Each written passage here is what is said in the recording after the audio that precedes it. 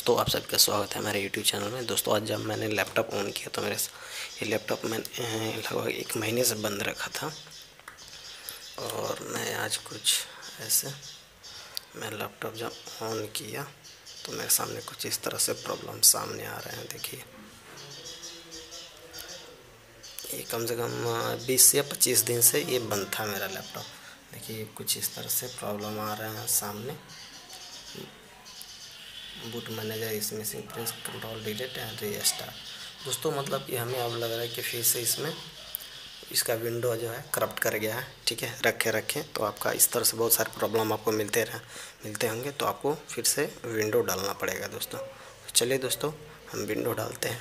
तो इसमें दोस्तों हमारा ये विंडो है, मैंने USB में रखा हुआ बूटेबल फाइल बनाकर, और इसमें लगा देता हूँ।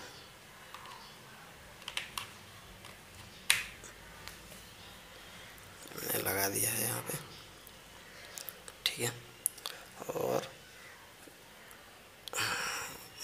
यहाँ पे क्या करना है हमें, press control alt plus delete. तो यहाँ पे आप देख सकते हैं कि कंट्रोल ऑल्ट प्लस डिलीट यहाँ पे है। तो ऑल्ट कंट्रोल प्लस आपको इस तरह से करना होगा, कंट्रोल ऑल्ट प्लस डिलीट। उसके बाद F2 दाबना है, यहाँ पे आ जाएगा। F2 दाबने के लिए F2 दाबेंगे तो बूट में चला जाएगा मस्त। तो यहाँ पे आ गया हम।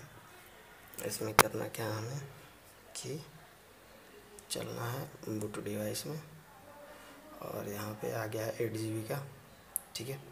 तो उससे हमें बूट कराना है इसको। तो हम इसको अब यहाँ पे देख रहे हैं कि यहाँ पे 7 एग्जिट के लिए F10, ठीक है। तो और यहाँ से F10 दाबेंगे हम, F10 दाबकर और इंटर कर देंगे। इंटर, देखते हैं क्या होता है।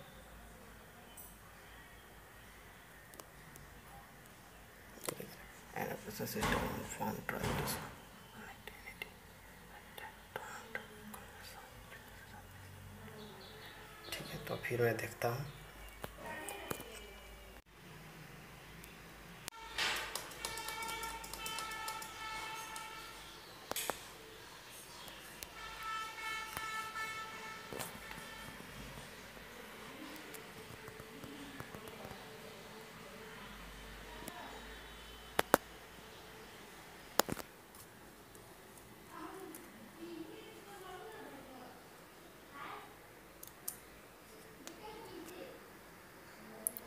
विंडो फाइल अपलोड होने लगा दोस्तों। से फिर विंडो डाला गया और मैंने इसमें बूटेबल बनाकर लगाया हुआ है पेन ड्राइव में, ठीक। तो वही विंडो डालते हैं, देखते हैं प्रॉब्लम कैसे सॉल्व होता है।